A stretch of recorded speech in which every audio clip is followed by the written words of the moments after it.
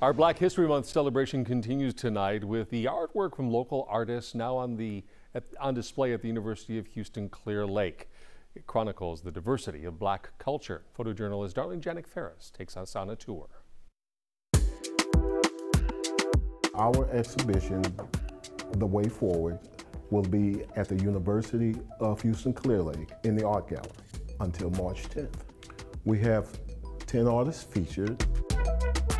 My goal was to just show the diversity within the Black culture when it came to art. We don't all do the same thing. We all have our own way of approaching our art.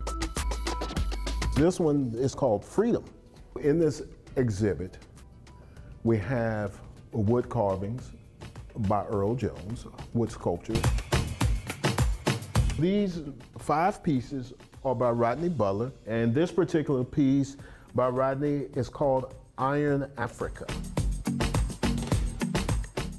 These pieces are about females being the future leaders. We have mixed media by Romeo Clay Robinson, Sean Artest. These are masks by Dominique Clay. And Dominique Clay told me that these masks are modern day masks. They were created to connect us to the past. Well, this is my father, Mr. Eddie Fowler Sr. When I was growing up, coolers were a big part of our life. The 5 pieces here are by Savon Butler, and then the photography that's collaged, it's by Christy Leday. Our featured artist that's on the poster, which is Mr.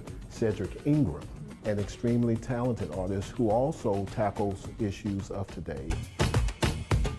The name of this one is The Black Vote. And then the last artist, which is Lee Carrier, she also does beautiful mixed media works as well. I think this is really a beautiful show here.